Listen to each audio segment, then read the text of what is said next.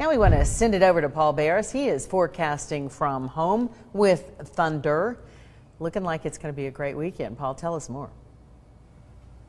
Oh yeah, all the really nasty weather is going to be out to the west of us. We're going to be soaking up the sunshine. Anything you want to do outdoors this weekend is okay with me. No problems. We got showers and storms, lots of rain out into the Great Plains, all the way up into the Midwest. Some heavy rain in Texas. They could see 3 or 4 inches of rain coming up over the weekend. And that rain starts to get a little bit closer on Sunday. And by Sunday night, we may see a few showers, but the bulk of the rain is going to be out west. And I don't see a lot coming in here Sunday night into Monday.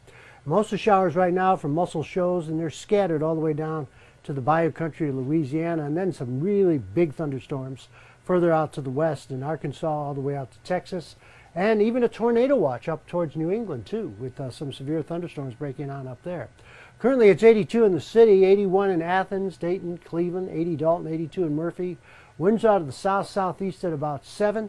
Pollen count was at about 188, and the winds are gusting up to 18 miles per hour too. So pollen count has gone up once again, and you may be feeling that. 82 and 65, the high and the low. So far, may hit 83, and close to our prediction there. Skywatchers called in with 84 in Chatsworth, 83 Scottsboro, Dalton hit 81, 82 out near Somerville, and then about 80 in Cleveland, Ooltewah, Lakeside, 82 Mowbray Mountain, Eastridge at 83, Trenton 82 degrees so far, and then we had low 80s out near Murphy and Turtletown with about 83 in Delano, and 84 out near Dunlap so far, in Jasper about 82.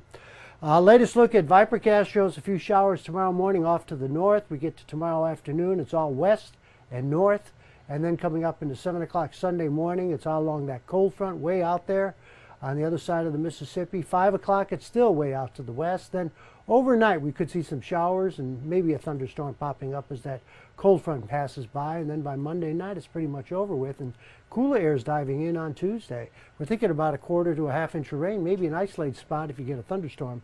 Could see an inch. Tonight, 63, and we'll call it partly cloudy. A pretty nice night. Tomorrow, 86 with partly cloudy skies. Tomorrow night, 66 with just a few clouds. And on the 7-day forecast is looking really good. Sunday night late, about 86 for the high, but maybe a shower. And then a better chance on Monday, and then it dries off and much, much, much cooler. Coming back into the 70s, lows in the 50s for next week. And at 5:30, we'll tell you again about the International Space Station, when and where to look to see that tonight. Cindy? Be a good night for it. Paul, thank you.